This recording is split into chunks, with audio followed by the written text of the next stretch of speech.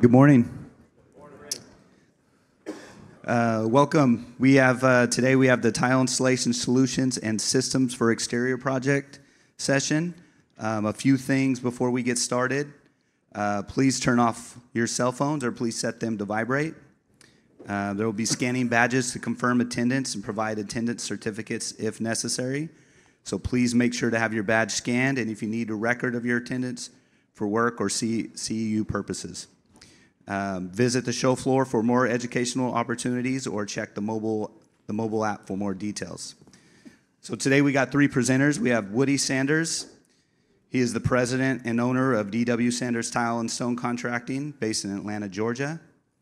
D.W. Sanders Tile and Stone Contracting is an NTCA 5-star contracting firm that specializes in large and small bespoke stone and tile projects, both in new and remodeling sectors of the residential market.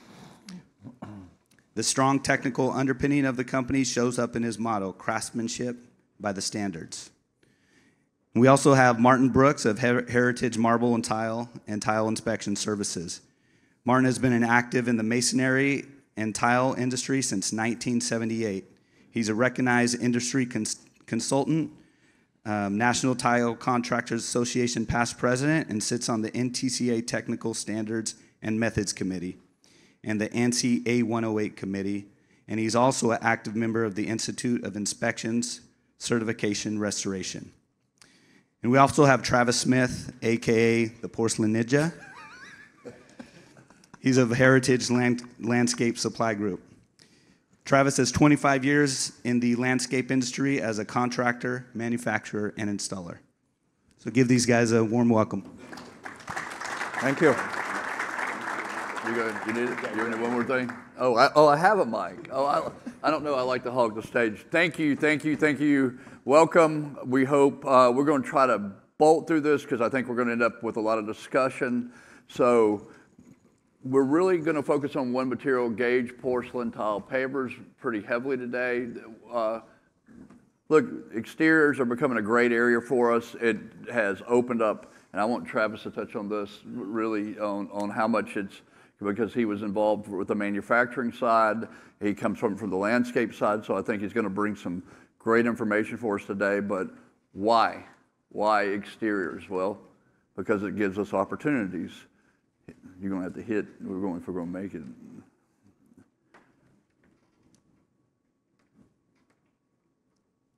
Go ahead, hit it. Think about it.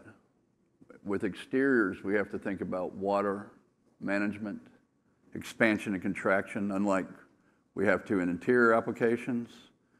We also have freeze-thaw, and what we're going to really focus on today is about drainage and drainage planes. I coined a phrase because I have no better way to think about it than that. Water hits, we build an assembly exterior, the water, we slope it to drain. But we don't often think about what happens when the water migrates through the paver or the tile or whatever we're doing and where we're handling there. So we'll focus in on that. That could lead to, if we don't manage this, to this: freeze-thaw damage, efflorescence, and the improper material and the improper application, which leads to damage from chemical exposure or our favorite saltwater pools that don't say they have much salt, but apparently they have more salt than we think they do, and then that. So we won't get into reflective today or heat exchange, all that. So, all right, we'll hit the next. So we're going to focus the discussion. Gauge porcelain tile pavers, what they are, where they're used, how they can be used, different installation, and we're going to do 6 case studies very quickly. Loose laid is probably what's new to us, and the reason we call it loose laid versus dry laid, which I realize the material is dry, because we really cover those information in dry set standards versus wet set standards. So that's why we're going to talk about the terms are now being used out of ANSI called loose laid. We are going to show something that was new to us is over that. What are gauge porcelain? Well, ANSI has defined it for it. It's a class of tile panel that has been manufactured to a specific nominal thickness greater than or equal to 20 millimeters, which would be 3/4 to us Americans, and whose thickness and characteristics are largely associated with how they're used. And that I want to focus in on that just 1 second. Manufacturers of these materials, and if you pull nothing away from this today other than this, manufacturers of these particular materials or class of gauged porcelain pavers will tell you what they can and cannot do. You can't decide that for yourself. And that it does have a standard, A137.3, which was adopted in July of 22. And I want you to look at, there's everything they've got to hit. Hit it twice more for me. Except I want to focus in on the one back, please. On that. And we'll bring this up a little later. These are 2 new tests that were developed specifically for these type of materials, and we'll talk about them in a little bit long. Available sizes, shapes, jump in here, Travis. I mean, where are we using them? Yeah, so as far as the design capabilities, design sizes, styles, options, the nice part for the landscape industry, which is where I come from, but it's a great design benefit for everyone, is the fact that modern technology is really revolutionizing an ancient process of porcelain, right? So my previous company coined a term called continuity in and out. So now there's the availability for a customer to come through, look at a hotel, for example, look at the wall behind the concierge desk, look at the floor, right? Then be able to carry that same look, tone, texture, color, whatever you like about that one particular look, carry out to the breezeway, out to the patio, to the pool, and create a continuity in and out that you could not do with other available products prior to porcelain really making this advent over the last few years. So for a specifier, an architect, quite literally, you can grab really any great manufacturer hitting the standards that Woody already discussed, ANSI 137s and whatnot, and make an entire selection with a ton of variety and tone and texture out of one catalog. It refines the process. It allows you to do things that you weren't able to do. When's the last time you looked and said, oh, those are great concrete pavers, I want to go vertical with them? I mean, you're never going to do that, but you can really take that design aspect to the next level with what porcelain's now offering. You're looking at manufacturers with 700, 800, 900 SKUs. I don't know, how many of you guys got now? 1,200? 1,200 SKUs in one porcelain manufacturer. There's a lot of great manufacturers. So the world is your oyster. You can design what you want with current porcelain. Let's talk about this. You and I were in a meeting a couple of weeks ago, and the paving, when this started introduced, obviously that we have stone as paving, we have concrete pavers as paving, and then there was some concern once the porcelain kind of hit into the marketplace, right? Yeah. So the hardscape market, which would be consistent of natural stone and concrete pavers, for the last 20 years, has been approximately 2 billion square foot available nationwide as far as what's sold. So landscape wholesale yards, stone yards, when we brought porcelain in, they were really concerned, how's this going to affect our other business? And we kind of said, well, we think it's going to affect the stone business. We don't think we're going to eat into the concrete paver business just because that's a commoditized item. What ended up happening is, over the last 3 years, the natural stone business has grown. NCMA is reporting record numbers for concrete pavers, so that market hasn't grown. And porcelain numbers you're seeing, depending on the manufacturer, 30 to 60% growth year over year for the last 5 years, give or take. So what we realize now is, and our guesstimation from those in the industry is, we've created about another 1 billion square foot of available real estate for hardscapes that we never even knew were available prior to porcelain coming. So, we see hardscape yards be willing to stock porcelain pavers, and realize that it hasn't changed the rest of their business. It's only added to it. So porcelain hasn't even eaten into the old hardscape market, hardly at all, except in maybe a few key cases like maybe travertine, where availability went down. Porcelain was able to kind of take that advantage. But as a whole, it hasn't bothered the market in general. It's actually just grown it. So that's really why this slide exists, right? We've got new locations and new opportunities. How many guys are tile contractors in the room? Yay, hold your hand. Great. I just gave you a new avenue of making money, right? Because typically tile contractors have fairly been limited to interior, wet and dry areas and that, but now there's this whole opportunity that we have in that. Let's go to the next one. But just to note to that, with new opportunities come new problems.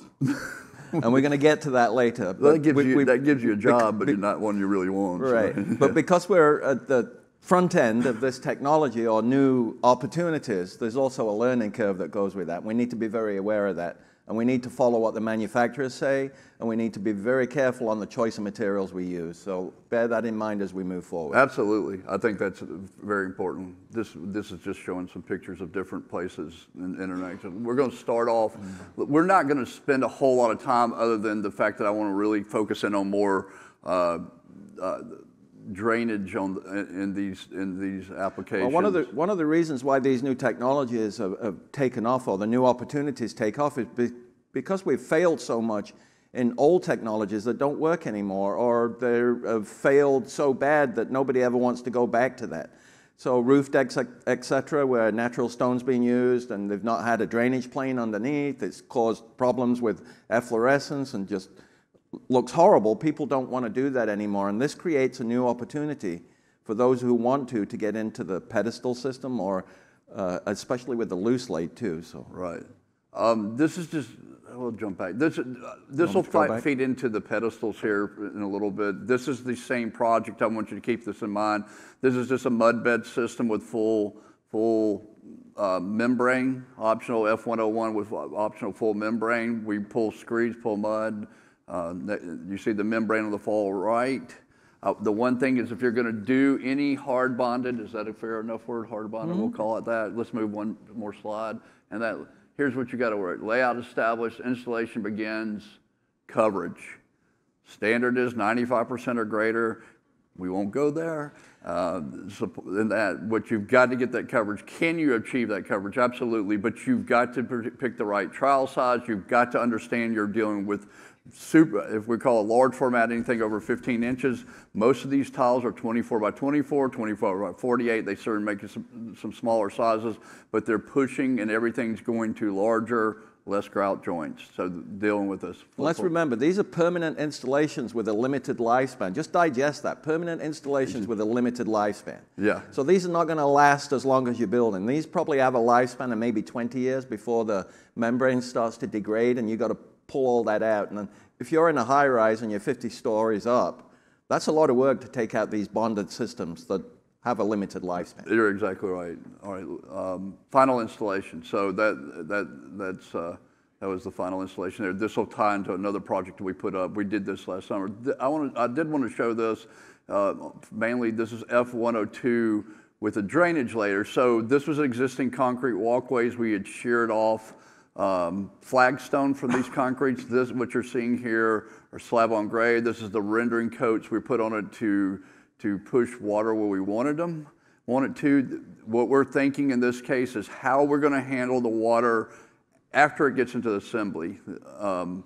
Here it goes. Here's how we do it. They are now proprietary manufacturers. This is a non-proprietary venue right now for us. We're not trying to promote anybody, but I just wanted to make you aware of. So here's an installation of a drainage mat. This particular manufacturer, we loose laid this over our rendering. So we've got to correct the substrate before we deal with the drainage layer. So you see them, the guys, they're putting it down.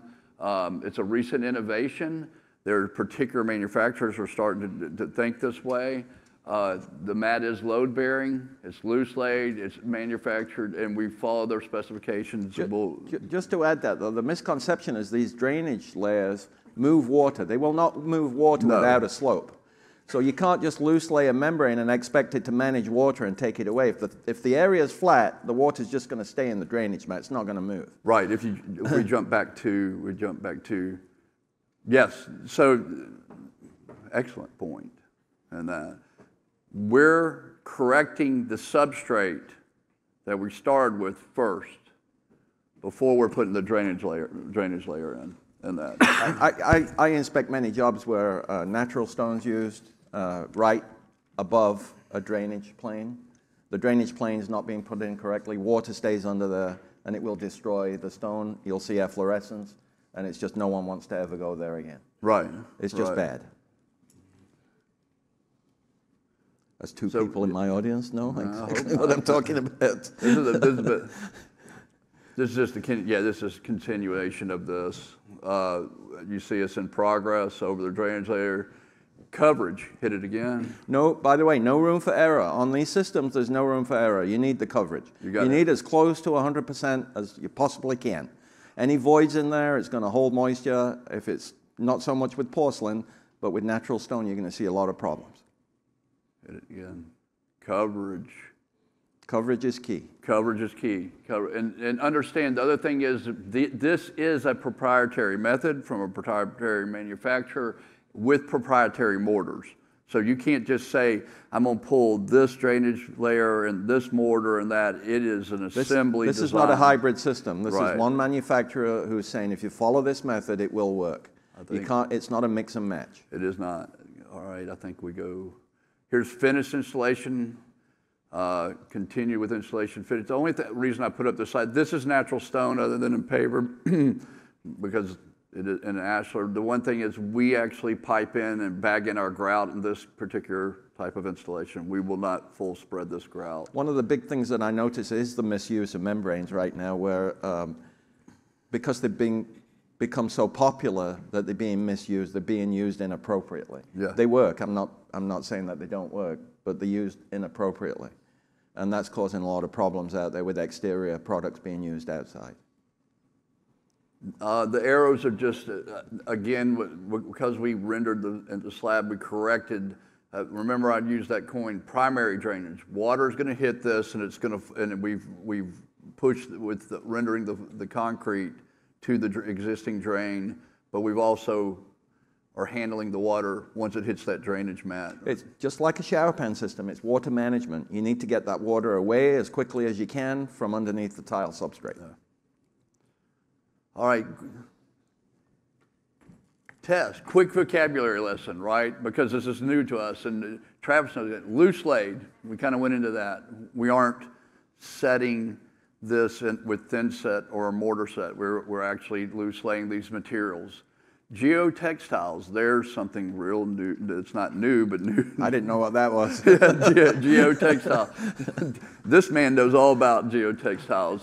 Geotextiles are permeable fabrics which are used in association with soil stabilization, or they can be used in a way of separating different aggregates. Correct. Can we just touch on that and let Travis explain that? Yeah, that's yeah, like yeah. new to me too. Geotextile fabric, right? So again, we use it to separate gravels from native soils and also separate our base materials from the material that's getting put on top. So in this case, the porcelain would be the veneer that goes on the surface.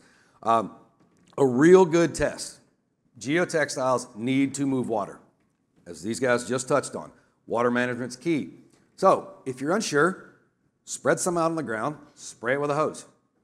If the water doesn't go through immediately, that's not the material you need to be using. Typically a non-woven is the way to go, a non-woven fabric. So gray looks like kind of hairy material. Very important. The quality of the material does need to be at least at a minimum.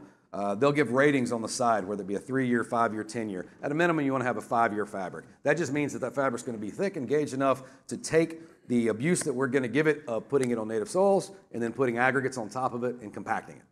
Okay? Go ahead and go into aggregates, because that's real unusual to us. Yeah, so, all right, aggregates. So depending on the availability in the marketplace. So I've got a really good friend of mine here from Charleston, South Carolina, Savannah, Georgia area, and his available aggregates in the marketplace are very different than what we could get, say, in Charlotte or Atlanta, and especially in Orlando. So 57, 67 stone that's around 3/4 approximately of an inch, all the way to an 89, 78, which is about a 1/4 inch coarse aggregate.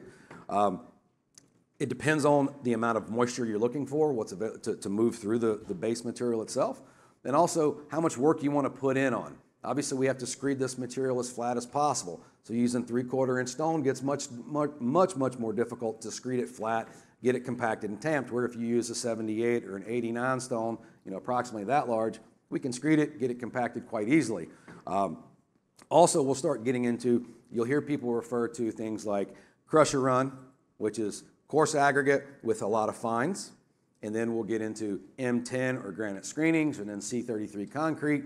They all have their place, depending upon the application at hand. And they all have their drawbacks depending on the application at hand. So I don't know if we have enough time to cover some of that today, but if you guys have questions about which aggregates and what applications, let me know. I'd be happy to do it and go over with you. But there's a lot of variance depending on what you're trying to achieve. Okay? I digested about 5% of that, so I'm going to have you a number on speed dial so I can call you anytime. Go ahead and flip I mean, it. that is really a lot of information to take in, but it's pertinent to my industry because I'm seeing a lot of loose laid that are now exhibiting the same problems as a direct bond. And people are saying, well, it's just on softscape, it's on sand, or it's just laid, but the same failures are occurring. Why is that? Sure. And it's all through water management and drainage below that surface. Yep. If that surface, that sand's going to hold water, it's going to create the same problems as a direct bond. And when you're looking at manufacturing drawings that you see from different manufacturers, whoever it may be, understand that they have really great marketing departments. Their job through marketing is to sell every application possible so that they have more applications for their material to be sold. Those applications are painted with very broad brushes. And although certain applications may be industry accepted standards, that does not mean that that's the viable application for the job at hand. So there are some variances, especially depending on where you're at in the country. I'd be happy to talk with any of you guys offline about wherever you're at, what might be the best application. My take is also as something that looks very simple and is typically done by someone who's probably not involved in standards or methods as a landscape gardener who could be doing many things. It's kind of above their pay grade right now, and it's getting more complicated, which is causing more problems. But they're the ones who are getting the work. Correct. And that's not doing any justice to the industry. Correct. Because people are not happy with the end product. Correct. And that's where I think the education and training, and even if we have to dig deeper and get to those people somehow to make it better for everyone, that's what we need to outreach. And if we level the playing field for everybody involved, Yeah, because once we do, then obviously it raises they realize that they have to do a little bit more work and they need different materials, and the cost what they're bidding it at is more in line with the guy who's bidding it right because he knows what to do. Correct. Having said that, we'll move to loose laid. Yeah, right. Yeah, right. To Travis's point, right? We're obviously in Georgia. We deal with this fine product called red Georgia clay that has about zero permeability. In that, dig a pool, put some water in, you get red water, right? Yep. And this is a project we did. I think we'll show it in the pedestal because here's an interesting thing for the new areas, new location. This one project we did loose laid, pedestal, and hard set with porcelain pavers on this one project. And that it was contract amount was over a couple $100,000. We were on and off. Actually, we got to go back for another part of it. This job keeps on giving. And but I like those jobs. Yeah, we like these jobs. And that just real quick, one thing with loose laid, you're going to see this, and you're going to touch on this real heavy. Containment, right? How are you going to contain it? And that it's a floating system. If it can wash off, and if it's not handling drainage, and if you don't contain it, we contained this particular job with granite curbing. 57 was placed in. It's compacted, and then we came over with a non-woven geotextile. I had to call a landscape buddy to find out which one to put on it, and I think it was Travis. And we compacted. Travis would disagree with this. I was comfortable with this. This is M10 because I wanted to screed this tight, and I wanted this hard set and this loose laid, but I wanted to be tighter in this because I had the drainage layers beneath it, and I was not going to be using polymetric. Yep. This is a wide open joint. So that can be, we won't get too deep into that, but it is a consideration. This was meant to be an ungrouted system. It was just going to be open joint system. Screed, level, next picture will show us continuing. Yeah, this is a set point. Loose laid systems still need a way of maintaining joints. Because this is kind of new to us, my setter put the spacers in on top of the tile instead of under them, and that. So we had to pull it up and reset. So the good thing about that is, though, you didn't lose everything. So the pictures are, at least the dailies picked up he was not doing it right, so I could get him correct. And then you see the second series in the if you hit I think I red line. Well, back one, Martin. Sorry, the bottom. You see the spacers being set in them and left there. So in a loose laid system, and there are manufacturers now making, actually, believe it or not, those spacers are coming out of the pedestal systems, and we're just reusing them for different ways. There are some manufacturers now making different systems. So, and then finished product, we never get real good about. But this is how that whole project kind of turned out. I think we'll have some pictures. To the left was hard set above. On the upper deck is that. I want you to really jump in on this. Sure. This is your side. Yeah. So when we talk about loose laid from the landscape industry, what we're used to doing is taking concrete pavers and putting 5,000 psi plate tampers and pounding sand and driving sand into the joint process, which is why it's called interlocking concrete pavers. That's actually what causes them to interlock. The issue that you run into with porcelain is it's susceptible to a fulcrum. Although we have material that's able to take 3,000-4,000 pounds of breaking strength, when you plate tamp them, if you get a high spot or a valley, you have the chance of cracking that tile. Plus, for guys like myself that are used to literally finishing a surface and putting a car on it immediately. All right, we're good. We're vehicular. Let's drive a car on it right now. That's just not, a loose laid system is not going to allow you to make a vehicular application out of porcelain. So we're used to just something that's ridiculously firm. So there are some new systems out. This is one particular one called Silka Soil Grid. It's a 13 by 13 grid. It's about 1.25 inches thick. And if you can take a look, go back for me one real quick, Martin. If you see in that, you see it's a grid system with cross members across it. So what's actually happening is you're dispersing the weight and compaction of the tile and the filled grid across it. So now we are taking the weakness of the fulcrum breaking tensile strength, of porcelain, and we're spreading that out. Right? Well, I think you have to think, right? Keep in mind, these are gauge porcelain pavers, and they are allowed a certain amount of wedging. Absolutely. They're not, in essence, what we deal with gauged large and heavy tile mortars and that, and we kind of adjust that or back trialing, or back notch trialing is what we're calling it now, and that you're still playing with that. Yeah. That's still played out. Yeah. So you've got to kind of allow for that and how you're going to keep these things supported. Absolutely. And also when we talk about aggregates, we can't take an aggregate, a coarse aggregate. We can use M10 like Woody just showed you and screed a perfectly flat surface to lay the tile on. When you use an aggregate, you can't get it perfectly flat like you'd be used to doing a mud set application, right? So this grid kind of allows us to take something that was loose laid, and when you see the installation process, you'll see that we can create one interlocking monolithic surface. So it gives us a lot of ability that you can't get with gravel. So you can go to the next slide. So simply put, depending on where you're at in the country, whatever your typical excavation depth would have been, 4 inches, 8 inches, 12 inches, depending on where you're at for freestyle, you can automatically cut that depth in half. So if you were going to do an 8-inch depth bed, go to 4. Again, get the native soils. Martin likes the key on this. Compact native soils. Don't just dig a hole and say we're good. Native soils, regardless of it be clay, sand, loam, they must be compacted, okay?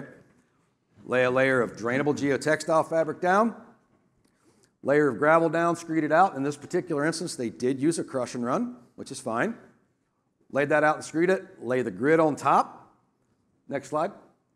Then the grid is filled with a finer material. I'm a bigger advocate of a coarse, fine aggregate. So something around 1/4 inch that fills in nice and neat, allows us drainage. It's spread out, then a layer of fabric put across that again. Next slide. And then the material is laid down and glued down to the fabric. Now I know for thin set guys, tile guys, tile setters that have been using thin set for all the years ago, this doesn't kind of jive. I didn't think this was going to work very well the first time I used it either. I kind of said, it's a little hocus pocus, I don't know. And the very first job I installed, I was blown away with how firm, how dense, and how well connected and bonded these were just through using a porcelain rated adhesive on top of fabric. It's unbelievable. So we actually did some jobs with this. Next slide. This one's in Johns Island, South Carolina. Yeah, I threw that one in for you because I knew the keen people in the room would know that was concrete pavers that were going through the process. That's a big deal. This one's a very big deal because this is in Johns Island, South Carolina. Native soils are 100% sand. This is on the ocean. And this particular patio has experienced multiple hurricanes in the last 24 months. Multiple. With an aggregate base on that type of grid, not one tile has moved, set, settled, or drifted at all. 9,500 square feet. and that was the contractor's very first job they ever did with it. If you're going to go hardscapes, I highly recommend, and doing a loose laid over aggregate, I highly recommend some of the systems that are out there that are not foam boards. We do not recommend the foam boarding anymore, which you'll run into, but a grid system, okay? We're back to a vocabulary lesson. Go You want to do ahead, this Woody. one? You want to do this one? Well, I'll let you take it. Let me do the vocabulary lessons. That's pretty cool because I couldn't even pass third grade spelling and that. So, Well, you start with the first one. I'll do the second. All right. We'll start with the first. Pedestals, what are they? They are a great product that I love. Besides that, they actually are manufactured, generally made to support. They're made of thermoplastics. They come in multiple components, and they actually handle slope. And this is going to become like, I would call this a honey hole, if I will. Not all are created equal. Remember that. They are not. They are not. They are not created equal. There's no standard for what they're pedestals, used right? for is, if you think about it today, people want to walk onto their patio or out of their house or onto their deck, and they don't want to walk on a slope. They want to walk on a nice level plane. This is what a pedestal does. A pedestal compensates for slope already in place, and that. So that's what they're essentially for. They come multiple components, and it can get extremely complicated. But the manufacturer's done a great job of making this orderly. You get to talk about containment because it's like our favorite word when it comes to pedestals. Well, containment, I think, is something that people are not considering when they do a pedestal system. And if you've not got edge containment, we've got a video a little bit later that shows, even in San Francisco, wind uplift, which can be really scary. But edge containment is really important to keep that system in place. If you don't have edge containment, it's going to move around. It's not going to be supported on the edges. It's going to fail. Implosion, that's a new word for us. Consider that these tiles or these gauge porcelain pavers are supported on pedestals generally on the four corners. On a 24 by 24, this actually becomes very manufacturer driven. It could be, if it was a 24 by 48, you would have 6 points of load. Yeah, you're generally looking for a point of contact per square foot. Right. That's the general manufacturer's recommendation. Right. And if they aren't supported, they implode, and this can become dangerous. And on that point, some manufacturers are now requiring a mesh backing on that to limit. It's not to help the system; it's to limit liability. If I understand that correctly. That's absolutely right. Because if anyone falls through that pedestal system, and I know you've done some really high, that can be really catastrophic to whoever falls through. Yeah, that. we've done pedestal systems as high as 30 inches. So the cavity beneath the tile was 30 inches, and there was a lawsuit that settled back in this year. Yeah. Wasn't it? So there's a multi-million-dollar lawsuit. I can't divulge any of the information, but basically, it was at a football stadium, and a worker dropped a keg of beer from a third rack, hit the tile that was unsupported with no mesh, made a microfracture, had no idea that it was there, put the keg back on the rack, basically. Well, and I'm paraphrasing a little, and went back to work. The next day, during a game, a lady stepped on that. There was a microfracture. 185 stitches later and 6 pints of blood. And all because they didn't spend a few extra dollars per square foot for a mesh backing. That basically what the mesh backing does is, if a catastrophic failure happens, it causes the material to stay together like a car windshield and collapse, not to have all these broken, sharp shards everywhere. So at a minimum, you need to be looking at that. If we were to go back to that early A137.3 slide, that is where this gets important. These tiles are tested to a standard. Well, not all tiles, only the ones that are manufactured to that standard. We have to remember the 137 only applies to tiles that meet that standard. We know there's some on the marketplace that are probably not made to that standard, and that standard does not apply to those tiles. That's why you need to be with reputable manufacturers. That's why you need to look at the data sheet and make sure, and look at your information that you're given. Not all tiles are created equal either. There's other ways that it's dealt with. Some of the manufacturers are using anything from trays that are adhered to the back of the tile with marine grade adhesives. This will also play into wind equalization or uplift. Plastic trays. Right. They there are peel and stick membranes in some cases that can be used on the back of the tiles. But this is all again manufacturer driven, and you have to work. This is why I know Travis. This is why I know other people in the room. That you cannot go out here. I am not qualified to engineer that system. Right. But never talk yourself out of a system either, because there are solutions typically for the fiber grate, Absolutely. the trays underneath. Right. If you feel nervous or you don't feel that you can do that system, there's probably a solution that you can. You just got to get out there and ask your manufacturers to give you that solution. Yeah, and as we talk about this stuff, I don't want any of you guys to think that this is an overcomplicated, any process we're talking about is not a very difficult application. There's some highly technical knowledge that you need to know to avoid intricacies, right. To avoid the pitfalls that the rest of the industry has already done. So we now know what the problems are. Don't let us scare you. That's not the intention. There's information you must know. Right, and this slide really just kind of is addressing what we're talking about. What does an implosion look like? Well, the bottom left and upper right, that's what implosion looks like. The tile breaks, but it doesn't go through. It keeps it to where the tile, understand, loose laid, you just unscrew some things, pull it out, replace it. Understand this is part of it, and it can happen. We just don't want people to get hurt. The upper left side, hit it again, I think it shows, I'll go back. I'm sorry, I don't always know my own slides. The difference between the upper left side, this is that same job we did the loose laid on that you saw earlier. This is the upper deck being run in pedestals. In this particular case, we went to a 5th pedestal. So that can be another way we can address. Just to touch on that, where was that 5th pedestal placed? In the center, like a dice. So the problem with the 5th pedestal in the center, if it's not dialed in correctly, it could be a pivot point. And that pivot point then will create point load. Yeah. And so you've got to be careful on that 5th one, because if you can't reach under that tile, and you can't know that you got full support, you could be a millimeter too low, or even worse, you could be a millimeter too high. That's a 16th in America. Which 2 centimeters. Hey, real quick, don't let this picture scare you too much either. The new revamped standards that we got from ANSI as a ASTM C648 test, I think it is.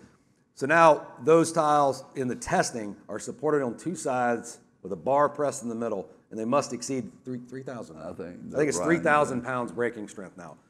They're very strong. This is the worst case scenario, plan for the worst, hope for the best, right? Just to make a point here, like a pedestal system may not be a one and done. A building's organic, it's moving. The pedestals may move. It may need fine tuning over time. Sure. And you never want to leave it for a prolonged period of time with a pivot point or point load if that tile is not supported on all 4 corners. Right. You've got to make sure that there's probably a maintenance program attached somehow to that installation. Sure. So that you can go back and check from time to time to see if it's performing like it should. And then you see the mesh back that Travis was referring to. That's actually was Travis's tile in that particular case. Here we talked about the plates. These are just different backing plates or trays. One's a backing plate, one's a tray. Both do the same thing as far as dealing with the potential of implosion. But trays are typically being used in wind equalization. I think the next thing is. And what we find too is these are usually driven by problems or like lawsuits that evolve the industry, and then we try to rectify it. It's typically not proactive; it's reactive. So as this technology is getting more popular, we may keep seeing it evolve forward. We will. New systems, new designs, new methods. We will. Oh, this is a fake video is what we ultimately, but it makes a point. Hit it, it'll show the video. That's downtown San Francisco just 3 weeks ago. Yeah. That's a sofa flying across the skyline and nearly hits a guy right on the street there, right in the bottom. Yeah. And who would believe that could happen in San Francisco? This is the world we live in now. This is reality. That we're putting these systems in a place where we never thought uplift would occur to this degree. And we were getting between 70 and 90 mile an hour gusts. Yeah, but here's what we found out. The video was fake. Oh, it's fake? It's fake. It's fake. But it makes the point. How did you find that? because my email, when this video hit social media, my email blew up because people know I'm in pedestals, and then other people got with people, and then they found out, they analyzed it, actually it's a fake video. But what it does do is make a good point about wind equalization, because that's exactly what would happen in that. There's a long story to it. Right. Yeah. I mean, to that point though, the same time, windows were blowing out of the Bank of America building. Yep. Like we had 4 or 5 incidents where windows blew out of buildings. Right. Never blown out before, but they popped out of the Bank of America and came down 26 floors. Right. So this is really believable. It may be fake. It is, but I didn't find it out until the slide was already built. So keep in mind too, most major cities have got quote unquote wind engineers, guys that are actually, well, it depends on where you're at, what they're called. But regardless, there are pockets of cities where it's a city you would never imagine had a wind uplift issue, but because of the architecture and the construction of the buildings, they cause these funnels and gunnels that run through where a small wind can then get channeled. Yep. And I've seen it personally in Washington, D.C., which is not a highly concernable wind uplift city until you get into a 10-block area where it's extremely dangerous. And the way we found out was 36-pound tiles dropping from the 25th story. My takeaway from that, though, had they done an edge containment or they'd have adhered it on the edges properly, you probably wouldn't have got that one peel off, which allowed the vortex underneath and allowed it to uplift. Absolutely. Right?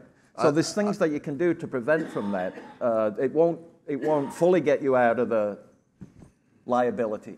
But by doing it right and putting things in there, you're probably going to stop it peeling back. Because once one peels back, they're all peeling. They're all peeling back. I think what we want to leave with you, because boy, we could go on with it, wind equalization. I think what we want to kind of leave you with is this: is A, don't be scared of it. The manufacturers are addressing this. This isn't something new. B, you've got to look at the local codes and standards, because certain areas and regions won't and will. So you got to be aware of it. You just got to do your research. And see, it's just a matter of addressing the wind equalization. And this is, I think, kind of some of the ways that gets addressed. The bottom right is tray, the adhesive, and then it uses splines on the pedestal. You see, again, the tray, it's being done on the pedestal with a grommet system on the top right. Then the bottom left is actually a locking system, and you see the splines and those components. It's really, but I will say this: it's engineered, it's thought out, it's planned for, and then it's just executed. Most of the time you see the specs, they've already been written out of where your pressure zones are, what type of wind uplift you need to have. Just something you need to know about. It'll typically be written out for you. This is one thing. You'll see the blue arrows hitting 2 different things. That's called bridging, is what we call it, a neat term. When a pedestal is going to land into a drain area, I think those are overflow drains in this particular case for us. We're actually using pedestals to hold up fiber grate, to hold up pedestals, to hold up tile, and so that's called bridging, and it's going to be a part of almost every job.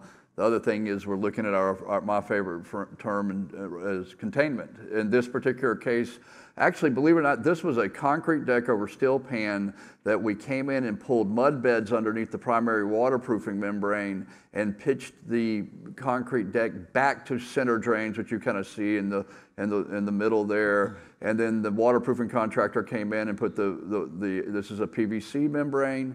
Then we installed the bluestone as containment. So containment isn't always ugly. It can be actually, it was designed by a landscape architect, and the boots were put, and then the glass rail would go up, and then we would start the pedestal installation. You know, one thing I've experienced, I got a deck to do on a pedestal system with pavers. The guy wanted it perfectly flat, level, everything. Didn't want to feel a rock on his chairs, wanted it flat. We did it, it was perfect. They put all the edge containment in, got it all done. The first rains came, water tension, kept water on the top. He called me up. He's like, hey, I got water standing on my tile. I got puddles now when I walk out. It's like, I don't know what to do. We got edge containment everywhere. What do I do? The solution was, I got him a squeegee. I went to Home Depot and got him a squeegee. Right. Because at that point, there was nothing I could do, and I had to explain to him, it's not doing any damage. But because you wanted that deck perfectly flat, no water's going to drain off it. And you can have undulations in that porcelain tile, and water tension itself will keep puddles on there. So when you walk out in your bare feet and or your socks and you're complaining they're getting wet, I'm sorry, without a fall on that deck, I can't do anything for you.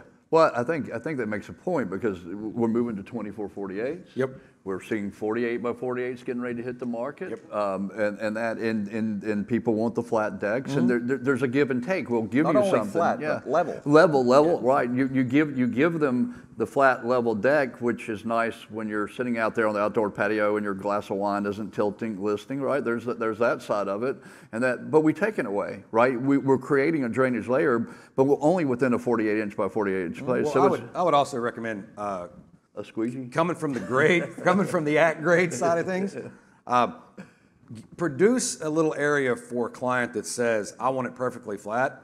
Give them something to stand on that's at a 2% slope. They will not know. They will not be able to tell standing there's a 2% slope, and water will drain off of most porcelain tops with a 2% slope, period. I think this is more like detail. This is the job continue. Oh, I did, for those who think pedestal can't support good weight and can't be manipulated, these are holes that were drilled in because they had mosquito misting, irrigation. The planters you see there are 48 by 48 planters that they put trees in, and I think I have a picture of that in the next slide. Did you contact the tile manufacturer when you drilled holes prior to drilling holes to make sure they're okay with the fact that those holes were drilled? So Yes. I can't say their names, but the best people that know how to cut porcelain tile are sitting right in front of me. It's the right tool that's manufactured for porcelain and the method that goes with that. I'll tell you right now, in the dead center, this perfect hole right there with about 1/16 of an inch, that is not for the faint of heart. That's somebody that knows what they're doing and has done it a few times. Understand that when you come to core drilling, pieces of stone and porcelain like this, go ahead and practice before you go to the job site. That's not your average person getting away with that. And that's also the right bit, the right tool, and the right technique. And that is key. If you go to Lowe's and buy a core bit for porcelain, you are not getting that done unless you got really, really lucky. So if you went to Lowe's and did that, my concerns are really about compromising the integrity of the tile when you drill a hole so close to the edge and you've got point load just on 4 and you're not fully supported. Is that a concern with the tile manufacturers who make these 2 cm pavers? Yes, 100%. That's not something, in this particular case, what I probably would have recommended, and I'm sure this is what you guys did, would have been supports actually down from the cross, where the cross is, support down, support up, and support over. Oh, you mean more pedestal? Yeah. They're there. Yep. So just over support it. When you cut it like that, just over support it. I can actually get the crew that did it, so they're there. Yeah, they're there. They're there, right? Yeah. And this may be an instance where you have to use a grate system, and you have to use a supporting plane underneath because you can't do that without compromising. I think that's probably there too. Yeah. I think that. So all these things are thoughts that you have to have when you bring in stuff up from underneath the pedestal system before you start installing the pedestal system. Absolutely. I think what I wanted, these 2 slides, I really was kind of playing off what Travis was saying earlier. Look, this is interior sunroom working out into an exterior patio with porcelain paver, right? One is a hard set over mud, one is pedestal, and if you were looking for load capabilities, yes, those are 6 caliber trees inside a planter. Everybody needs one. That's the thing from a design aspect that I see as the most beneficial thing. It's almost a seamless transition. Yes. Absolutely, and this is where I think for the tile contractors in the room, here's the opportunity, right? Here's your opportunity in that. I think the last one, we moved to the last case study. We're kind of rolling pretty good on time. This goes back to, here's the thing, this was a house that 2 sides of it, there's in this picture, houses to the right, houses behind the picture, if you will. I hope everybody kind of understood that. The question is, this is a tight lot in Atlanta, Georgia, which I think they're all becoming tight lots. There's urban density. And how are we going to manage, how are we going to dilate the water? Right? If we were going to try to do this in a sloping deck, or even loose laid in the sense of a sloping deck pulling off, we didn't have enough. We didn't have enough lot to push the water where we needed it, right? And so the solution was, we got with the landscape architect. We said, look, let's do slab on grade, and build this thing just like a roof deck. So really this is about the only picture. There's 1, 2, 3, 4, 5, 6. There's 7 drain points, and all the water's coming at more than a 1/4 inch per foot from the house into the drain point, into those drains you kind of see in the center of the picture. This is not an uncommon installation practice either. This is not something that's new. Okay, this is very common. I just did a 9,000 square foot residence in Columbia, South Carolina, on this exact same application. Containment, right? We've got to deal with containment, and we've got a slab on grade. Our solution in this case was 5/16 inch aluminum that was dug down beside the slab. We set it down. It was 14 inches deep, so we could go down into the slab, maintain our elevation. So you start to think, you got to think out where my finished slopes are, where everything's finishing out, and then we tap coned into the slab. Dirt was backfilled onto the aluminum and grass, and you don't even see it at the end of the day. I think that's the biggest challenge right now, is the containment systems are not there. They aren't. And so you have to get innovative with your ideas. You have to. We put one where it's just copper all the way around. It looked great, but it really is something that you have to think outside the box. We actually set in thin set all the way around to do edge containment. So you really have to think outside the box, because the solutions aren't really there right now from the manufacturers of the pedestal systems to create edge containment. I think this is just showing how we start. We're starting at the egress point, string lines. Details, look, here's the detail, right? Not just containment. In this case, we have scuppers. We had put the coping in on the pull. It happened to be travertine. Around the scuppers, we're mudding up, and actually we're mudding this out, and we're just loose laying over the mud and that. So it's just to kind of show some of the detailing.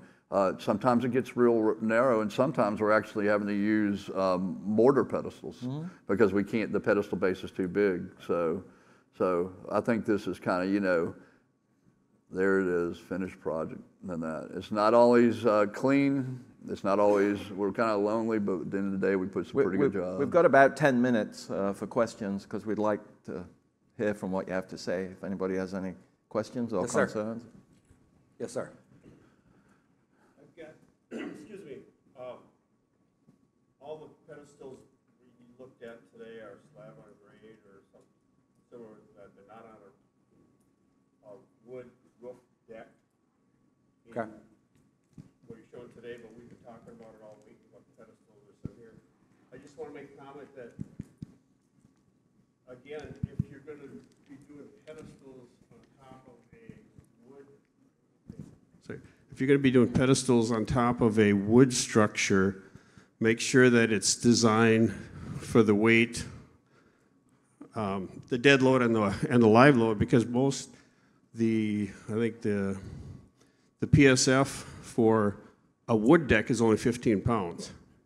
And once you start putting pedestals and the pavers and the live load, so I actually sell a product that goes on a traditional wood frame deck that's actually attached to the joists.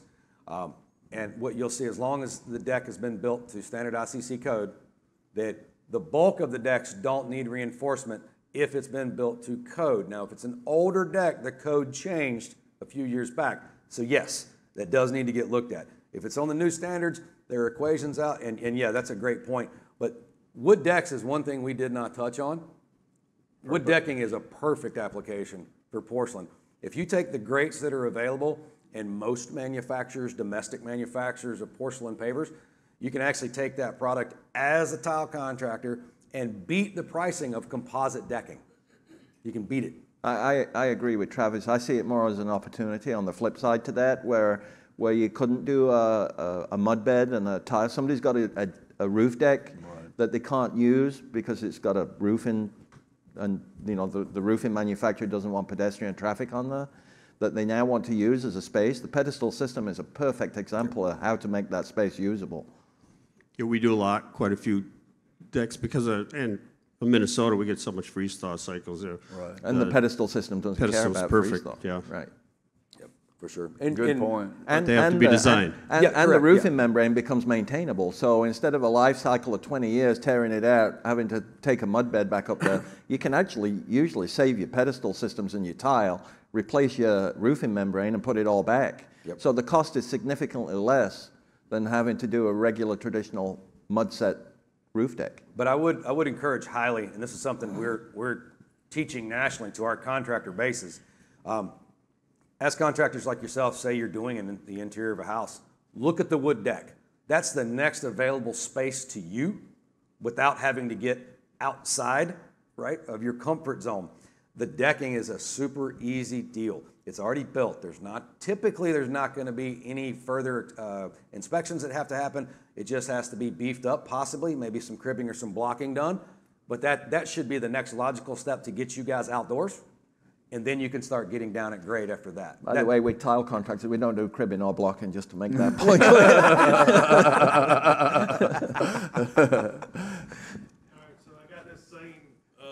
I got the same application on a wooden deck porch.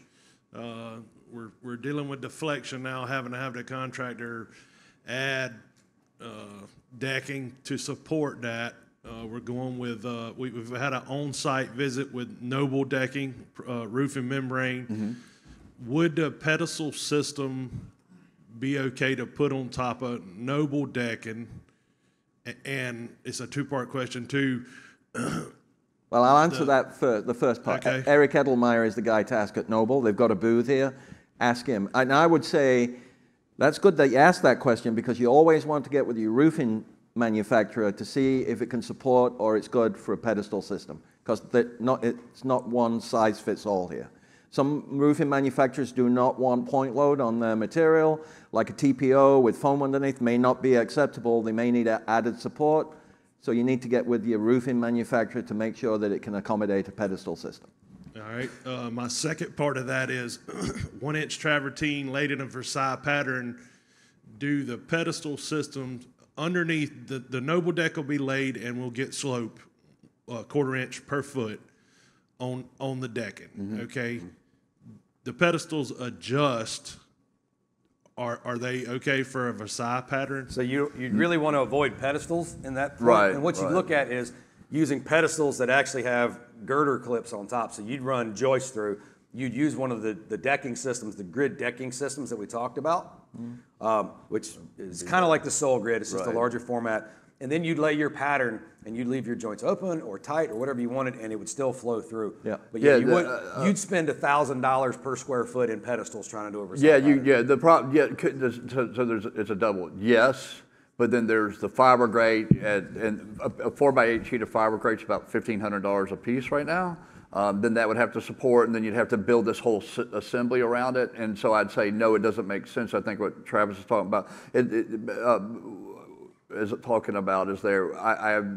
it gets uber complicated, and I don't think there's value to the client at the end of the day. Doing a Versailles pattern with a pedestal system is really, really tricky, and I would try to talk someone out of doing a Versailles pattern with a pedestal system, to be honest. Right. And I would talk them into it.